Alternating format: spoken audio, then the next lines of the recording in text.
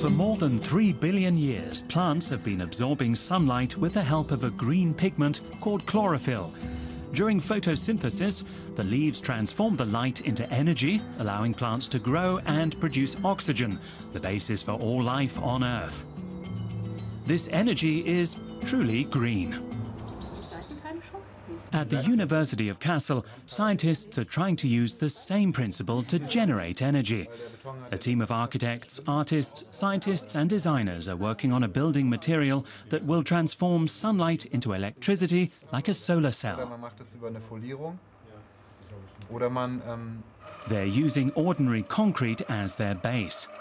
The researchers mix it with graphite so it can conduct electricity. After it's hardened, the special concrete can function as a positive or negative pole.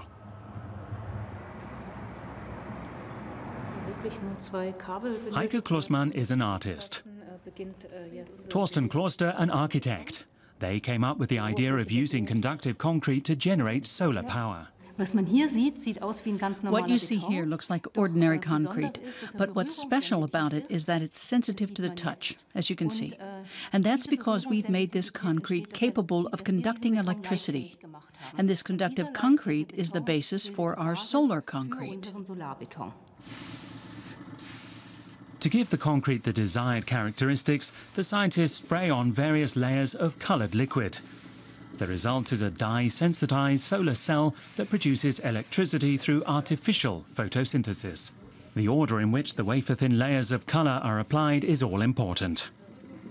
If you combine the layers correctly, you end up with something that functions like a photovoltaic cell.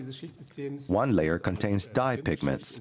When sunlight strikes them, electrons are released and current starts to flow. To improve their dye-sensitized solar cells, the researchers conducted long-term measurements in the lab.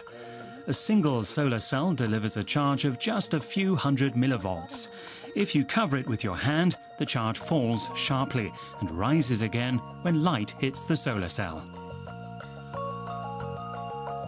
The cell's efficiency is currently just 2%. That's not much, but it's a start. Solar concrete, or discrete, is so interesting because it's really easy to produce, it's environmentally friendly, and can be used on large surfaces. Maybe one day in the future, all the smooth, flat surfaces in the city could be used to produce electricity. The more cells that are sprayed onto a building's wall, the more electricity it can produce. To do this, the individual cells need to be interconnected. Under ideal conditions, a surface area of 1 square meter could generate 20 watts of power. The researchers hope that one day a facade robot will scale building walls and spray them with solar cells. The solar concrete developed in Kassel might be ready to go into industrial production in about 5 years. It could be used as a construction material for new buildings and to upgrade existing facades.